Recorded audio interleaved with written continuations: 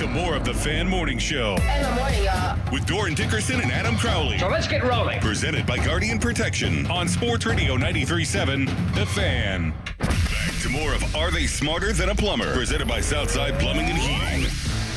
Holy hell, that blasted my ears off. I didn't have my headphones on. Wow.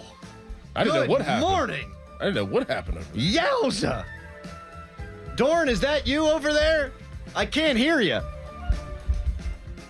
You also haven't said anything, and I can see you. I'm not that smart. Our listening audience very smart. Alejandro Villanueva was the left tackle that made his first career start in Arrowhead Stadium. Mm-hmm. But he served in Afghanistan, so he was ready for that. He was. We're joined now by who I'm told is a great former CCAC hockey player, Southside Jake from Southside Plumbing and Heating.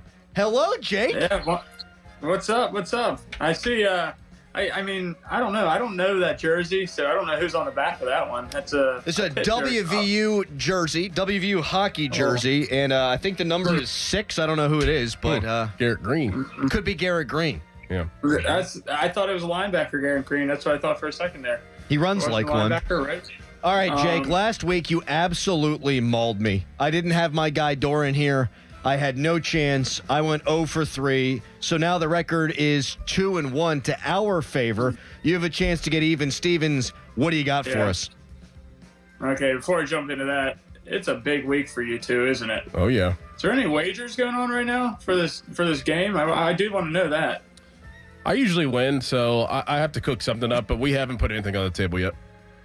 Okay. I'm afraid to put my body where my mouth is. Just be like that Florida State guy. You know? Yeah, I'm going to have to eat poo out of a red Solo cup or something like that. All right, Jake, what do you got for us, big guy? All right. Here we go. This player, absolute stud, I will say. He is tied with Drew Brees for fastest player to reach 50,000 career passing yards. Okay? Mm-hmm. Tied with Kirk Cousins with most fourth quarter comebacks in a single season. And also was a 2011 NFL Comeback Player of the Year. Do you want anything else? No. 2011. No looking at the text line. I'm not looking at the text line. 2011 Comeback Player of the Year. Fastest to 50,000 passing yards. So Peyton Manning he wouldn't have been a comeback player until he went to Denver, so that was later than that. I had a guess and I've lost it. Comeback Player of the Year is what's Super Bowl champion. tripping me up. What would Rodgers have come back from? And he couldn't have been fastest because he sat for so long. Right. Oh. Brett Favre. Final answer? Where Doesn't have to be final answer. would he come back from? Did he get hurt? Came back from sucking with the Jets, but that was earlier. That was in 2008 because that was the year Brady got hurt. Golly. I know. I feel like we're missing an obvious one here. I feel like we're... Matthew Stafford? Yes. Let's go! Wow. Yes! Good pull. Wow! Good pull. Man, we talked that one out. We did. We had to. I couldn't. It wouldn't register. Good pull. Wow. The reason I thought of it is because I think I might have seen a graphic over the last couple days. Yes. Whenever he was playing with the Rams. Yep. Yeah. In Detroit. Wow. Nice. All right, we just got to take 2 of the final 3, and we're walking away with the dub here. What do you got? All right. 17 NFL seasons. Played for 9 teams. Only player to have a passing TD with 8 different teams in NFL history. So thrown a passing touchdown. Ryan Fitzpatrick. Yeah. Yes. Bang. My next one, I think, is going to Time out real quick. 2 former Dorin Dickerson teammates.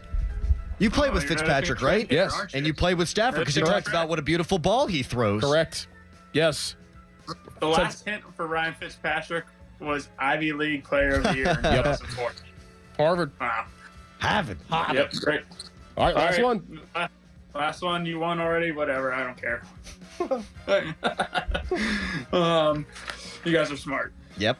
10 NFL seasons played in the Super Bowl, known as 28-3.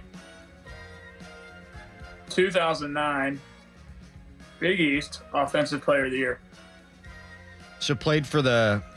Did you say Super Bowl champion? Super Bowl. I'm going to say just played in the game, 28-3. Big East Player of the Year. 2009.